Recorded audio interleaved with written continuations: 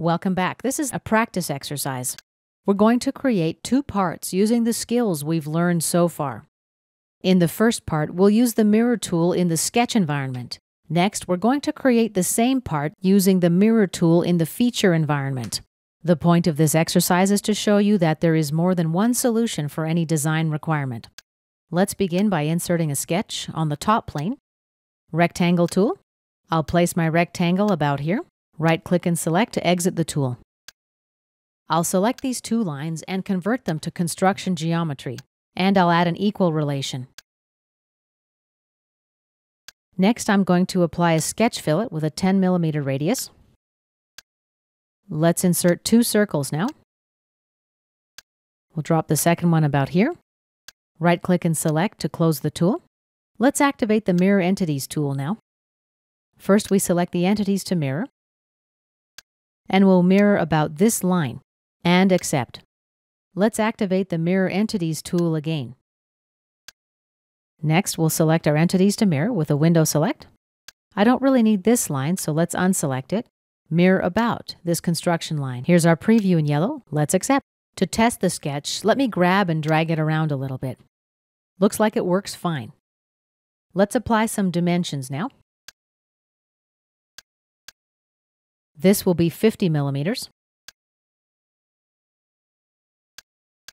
This circle 10 millimeters in diameter.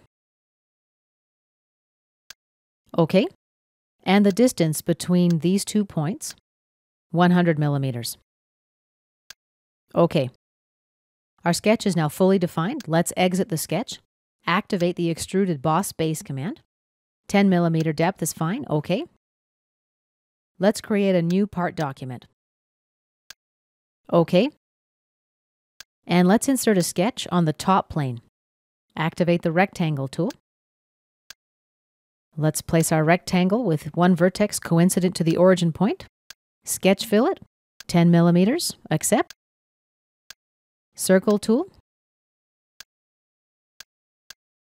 Right-click and select to close the tool. Let's shift select these two lines and add an equal relation. And now let's apply some dimensions. 50 millimeters here, accept, and 10 millimeters here, accept. And this is going to be 50 millimeters, accept. Now we need to use the Trim Entities tool. And watch out for blue lines as you trim. Okay, now my sketch is underdefined. To see where the problem is, just grab and drag the sketch. We'll have to apply some relations to fully constrain our sketch.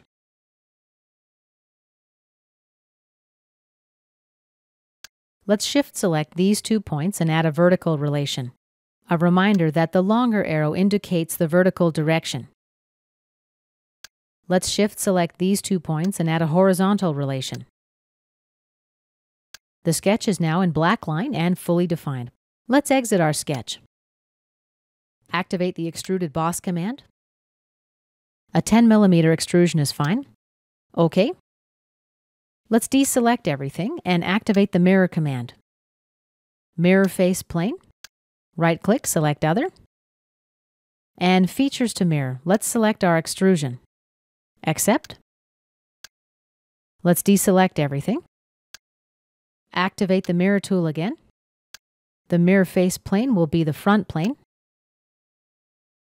Let's use the bodies to mirror option. Accept. And here is our second part. Let's tile both parts vertically. As you can see, they look identical. This concludes our third exercise lesson about using the mirror tools.